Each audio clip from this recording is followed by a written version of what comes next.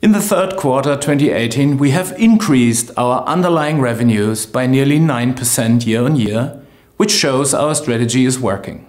Also, we've continued to grow, which is one of the key pillars of our strategy. We have gained more than 900,000 net new customers since October 2016 and are on track to achieve our target of 1 million net new customers by the end of 2018. Finally, we have made further progress with our strategic milestones, such as signing a contract for the sale of our equity markets and commodities division. This transaction will deliver on our goal to simplify our business further. Group operating profit stood at 1 billion for the first 3 quarters. This reflects that our strategic decisions and past efforts to become simpler are paying off, as does the good performance in this year's European stress test.